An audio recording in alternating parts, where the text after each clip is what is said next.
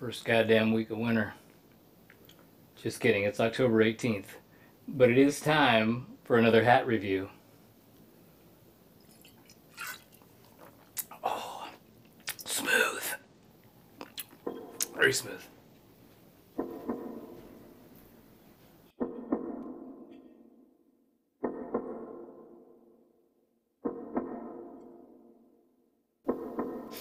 Ooh, J&B. Not for the faint of heart. Well, alright. It's been a while since I've done one of these. Let's jump right into it. I received a hat a couple weeks ago from Screencapped. It is a replica of the hat worn by Kurt Russell in 1982's The Thing, directed by John Carpenter. This is a movie that I love. Been a fan of it for a long time, and I've been planning on doing some R.J. MacReady cosplay. As you know, R.J. MacReady is the character that Kurt Russell plays in the film. And in the film, he wears a giant fucking hat. It's this giant 4-point campaign style sombrero, cowboy, western, I don't know what you call it. Apparently Kurt Russell hated wearing it in the movie. John Carpenter made him do it. And it's become this iconic hat, this iconic film hat that really makes the character stand out. Little backstory. I have been wanting this hat for a long time. I've been wanting to do this cosplay for a long time. I had a couple of horror and sci-fi conventions that I was due to attend. Everything, unfortunately, got canceled because of the pandemic. You know, such is life. We're all going through this crazy thing. No events, no more conventions for God knows how long. But anyway, everything got canceled and it kind of got put on hold.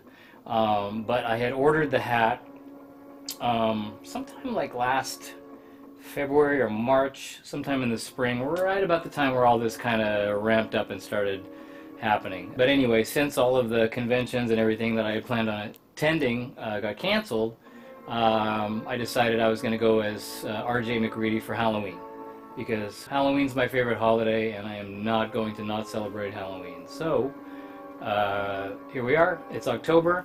I just received this hat from Screencapped Leather and Hats. Brian Lalonde, my favorite hatter in the entire world, made this for me. I'm super stoked to show it to you.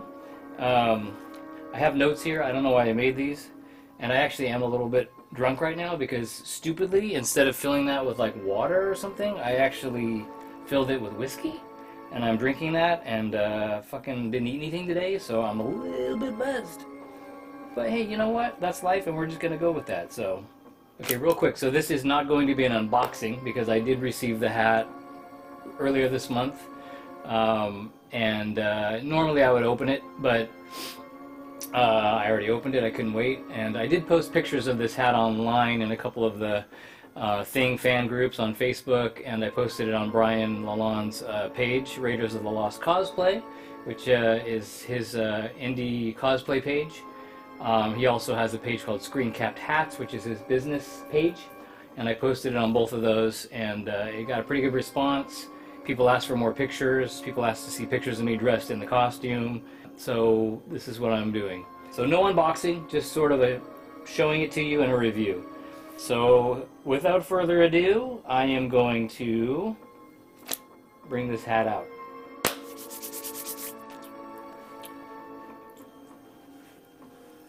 Oh, drum roll. All right, this is the hat. I'm going to lower these lights so that you can see this in a better light. Okay, so, perfect. This is the R.J. MacReady hat created for me by Brian Lalonde at Screencapped Hats. It is a Western style 4-point campaign hat. The crown is damn near 7 inches tall. Crazy tall. It's about 7 inches. The brim about 4 inches. It is turned up on the front and back, and slightly turned up on the sides. And then, as I said, it has the 4-point crown, really tall crown. It's got a leather hat band that goes down through the top of the hat and becomes part of the leather chin strap. And Brian was nice enough to put an adjustable leather chin strap on here that I can move up and down. He was careful to say this is a Thing-inspired hat. We went off screen grabs on this. When I ordered this hat, Brian had a lot of questions, I had a lot of questions. He asked me if I could post as many of the screen grabs from the film as I could. So I found every picture I could find from 1982's The Thing, and I posted them to him so that he had as much reference as he could muster. There are 2 other vendors that also make this hat. Barron's is one of them. The other one is called Last Best West. Both of those vendors specialize in Western and cowboy hats. I didn't go with them for 2 reasons. Number one, really expensive. Like, one of those vendors, the hat was close to like $1,000, and I think the other vendor, the hat was like in the like $600 to $800 range, which, you know, I understand it's a big hat, but not in my budget. So reason number 2 is I have ordered hats from Brian before, and they're fantastic, and I love them. He's absolutely my favorite hatter, so I went with him because I had previous experience with Brian at Screencapped, and I have 2 Indiana Jones hats made by him. I have other hats made by other vendors, but for whatever reason, Brian's hats fit my head great. They look great on me. I don't know how else to explain it, but his hats in my head, they just work. So he's easy to deal with. He's responsive. I messaged the guy, he's back to me in like 10 minutes. So, and he's a perfectionist. He really tries hard to recreate things faithfully. I know this one gave him a bit of a run for his money. I don't know that he's done a hat quite like this. He has thus far mostly done Indiana Jones style fedoras. I know he did a Humphrey Bogart Maltese Falcon style hat for someone, which came out awesome. But what I'm trying to say is he's mostly done fedoras, and I haven't seen too many like Western hats done by him. Actually, I haven't seen any Western hats done by him, so I think this may have been the first one that he's done. So I am ultra appreciative that he took this on and that he looked at it like a creative endeavor. But this thing is freaking amazing, right? So I'm just going to hold it up and show you it from a couple of different angles. There's the side, and I will probably intersperse this video with some clips from the movie, just so you can see how like close this is to the hat in the film, right? Show you the top, because sometimes he has it hanging on his back, and there's a couple of shots of it right from the top. And anyways, there's the inside. So I'm gonna try this on. First thing you'll notice is, oh my god, what the fuck? It's super fucking huge, right? Okay, there's a reason for that. I'm not stupid, I know my hat size. I'm a pinhead, I'm 6 7/8, right? Well, in the movie, R.J. MacReady, aka Kurt Russell, right? He wears this hat over a hoodie. Okay, so, and pre-pandemic, I'm gonna take this off for a second. Pre-pandemic, I had planned on going as this character. I was going to be wearing, my hair was short, so I was going to wear a wig, a brown long wig, and a hoodie, and I was going to be wearing the hat over both of those things, because the con that I was going to attend, I was going to go as Kurt Russell wearing the blue hoodie with the hat over it. But you know, if during the convention I wanted to take the hoodie off, then I would have the wig and I still could wear the hat. So I was fully planning on wearing this over a wig and a hooded sweater. So I wear a 6 7/8 hat size. It's a 20, what is that, 21, 22 inches, somewhere in there. Pretty small head. I ordered, me and Brian talked about this at length. We kind of tried to figure out like how large the hat would need to be to wear it over a wig and a hoodie and have it look right. And we decided on like something in the 59 to 61 inch range, which is kind of a, you know, an extra large hat. So that's what we went with. Okay, so fast forward to October 2020, pandemic hair. I haven't had a haircut in 8 or 9 months. So my hair has gotten so long that I am pretty much at RJ MacReady length now. So that said, I'm still going to be wearing the blue hoodie, but no wig. So there's a little wiggle room in the hat. But I'm glad we went larger rather than too small, because if we had went with too small, it would not have fit over both of those, the wig and the hoodie, or it wouldn't have fit over the hoodie. So I will try this on a little bit later with the hoodie, so you guys can see how it looks, and you'll notice, you'll see how it works for the character. But anyway, so essentially that's the hat. Now in the movie, just some comparative things here. In the movie, the hatband is leather. This is a pretty close representation of the hatband in the movie. It's very, very close. It's like a raw, more tan leather chin strap and hatband. But in the movie, he has like 3 or 4, it's really weird and it's really specific, but he has 3 or 4 layers of paracord that wrap around the hatband, which for obvious reasons was too complex for Brian to probably mess with, and I didn't expect him to. So I may at some point get some paracord and like do that.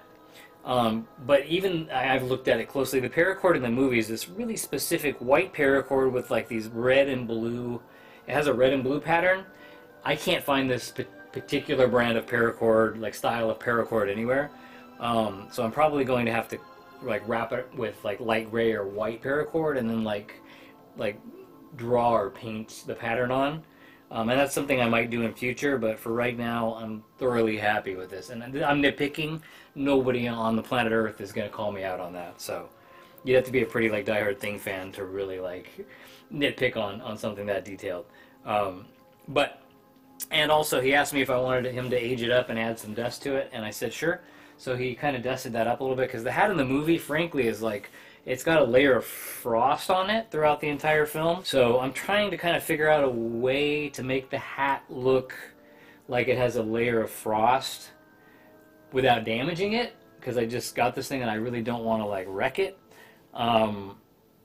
So on a cosplay related note, if anybody in the comment section wants to drop a line on what I could put on this hat to give it that layer of frost look, and I don't want to spray it with Christmas snow flocking, and I don't want to like add like spray paint to it, so I'm not doing that. But my only thought was like cornstarch, because that shit when I cook gets on everything, but it also kind of brushes off pretty easily. If this was an Indiana Jones hat, I would be sprinkling this liberally with Fuller's Earth, but Fuller's Earth is kind of beigeish, and I need something white. And so I was thinking like of dusting with cornstarch and seeing if that gives it like a frosted effect. If anybody's tried that or has any ideas about how to make this look like it has a frost layer on it without damaging the hat, let me know. Let's see, what else can I tell you about this hat? It's beaver felt, and Brian went with a Western grade felt, which I guess is probably sturdier and thicker, so very robust. Yeah, I mean, I could go on, but you know, I'd be dragging it out, so that's essentially it. If you are in the market for a fedora or another type of hat, I would highly recommend Screencapped. The dude does great work. Really, really fantastic hatter. So Hey, who wants to see me in full R.J. MacReady garb? I know I do. Let's do it. MacReady, Mac, get your gear on. Set this right here. I'm gonna go get the rest of the stuff, and we'll try the whole ensemble. All right, let's do it.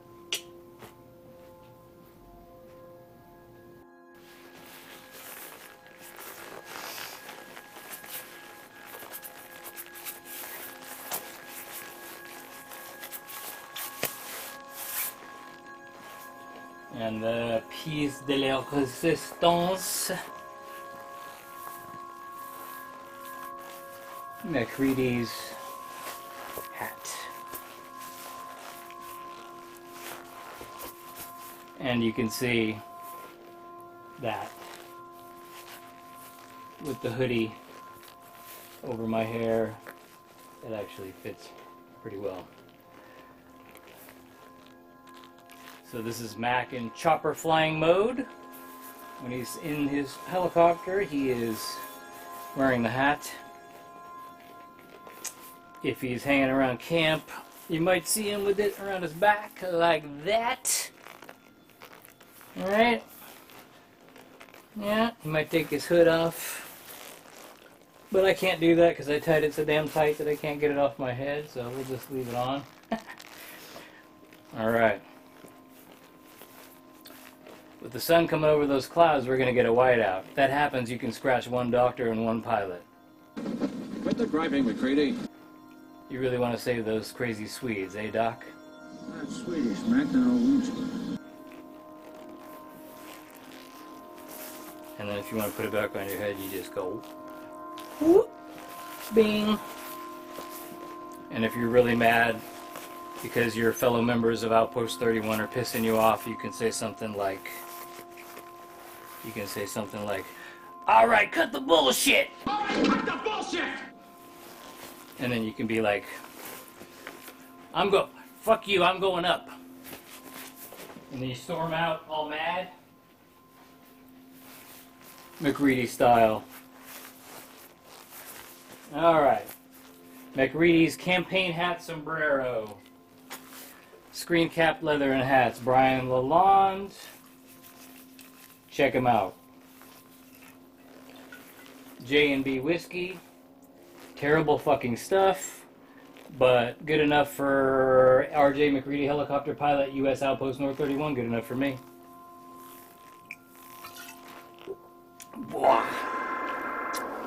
I just want to go back to my shack and get drunk. This has been another J.D. Johnston cosplay hat review. Fortune and glory, kids. Fortune and glory.